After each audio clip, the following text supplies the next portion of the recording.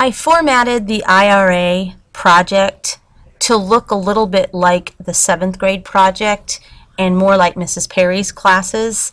I also think that it streamlines the process, and I got rid of the point system. So I really think that while the idea is still really the same and kids can do pretty much the same things that they did last 9 weeks, I hope that I made this a little simpler. As you can see along the side, this is the contract. So if they want an A, this is what has to happen. If they get a B, this is what has to happen. And I'll explain some things. Let me start with the A.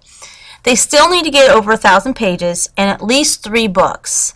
And out of the 2 of the book choices, they need to either be nonfiction, an award-winning book, or a young Hoosier. If they read 2 nonfictions, that's fine. I don't really care. I just want them to maybe try to expand what they're reading a little bit. And then my focus this 9 weeks and this semester actually is to get them to write a little bit more about what they're reading. So, under written responses, you'll see it says choose 8 of the following choices. They can repeat, they can do all of the same thing if they want, but variety will matter a little bit when I'm determining final grade. They can do discussion posts, personal response sheets, logs, or they can create a blog. They also can write a response, but the response can be no more than 2. And a response is when you respond to somebody else's post, and they can do those twice as well. The other ones can be repeated as often as they want. Now a blog, you'll see, a blog is just like a string of posts about the same book, and there has to be a total of 4 entries, but then that counts as 4 of the items. So if they do 2 blogs, that's their 8 things right there. Now these have to meet the qualifications to count. And they also must be completed immediately following the completion of the book. Or in the case of a blog, as if it's a big book and they divide it into 4 parts, they need to write about it before they move on to the next part. This can't be something that's all done the last minute.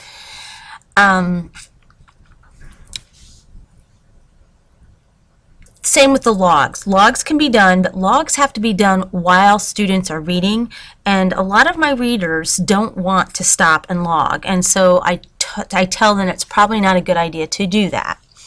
Anyway, so now we go to projects. Notice there's this big fat word or, okay? So it's an either or. I'm really trying to get kids to try to create some authentic discussions about their books, so I'm really trying to get some of them to do some book clubs. But not all of the kids really want to, and so I am offering a choice. So under projects, they can do 2 poster projects or presentations, 1 of each or both. They can be the same, and presentation is a PowerPoint, a Prezi, a Glogster, anything that's digital like that. And a poster project is anything that's done on a poster board. That means Instagram, the Facebook pages, the book covers, anything like that. That would be considered a poster project. They need to do 2 wrap it up sheets. And those are very similar to what they did in 7th grade with their books. And they need to have 2 video recorded book talks. So they videotape themselves talking about their book. Okay. Or they can choose 2 of the following. You can do 2 of the same project. So if they want to do 2 book clubs, they can. If they want to do 1 book club and a video project, they can.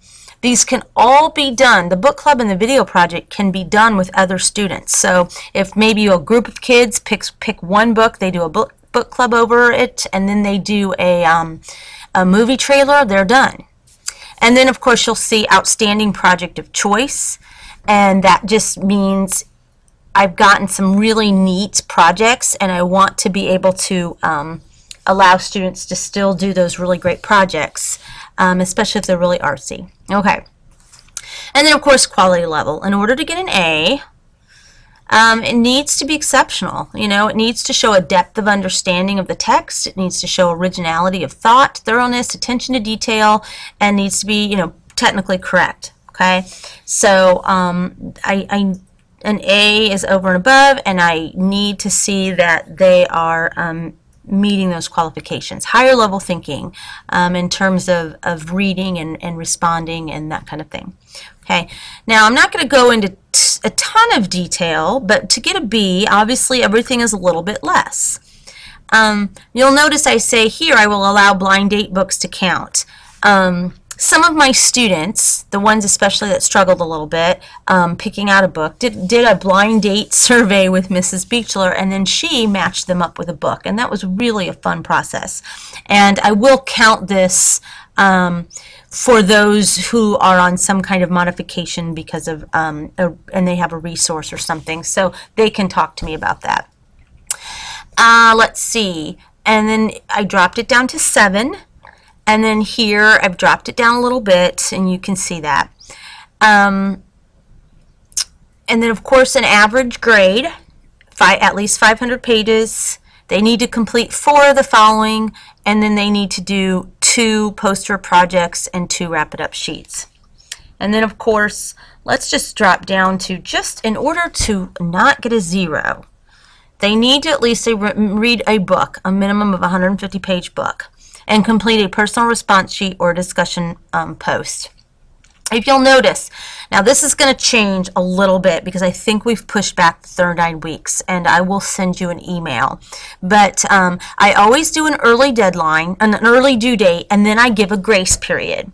But the grace period is that, and so I can't accept their IRA projects after the grace period without a huge and major deduction in points, because the actual due date is well before that.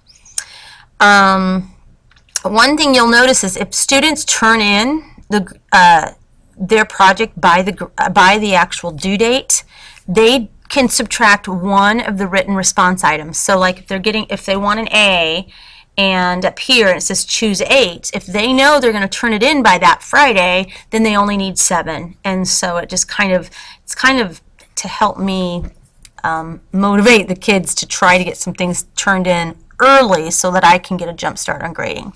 If you have any more questions, please send me an email or have your child ask me.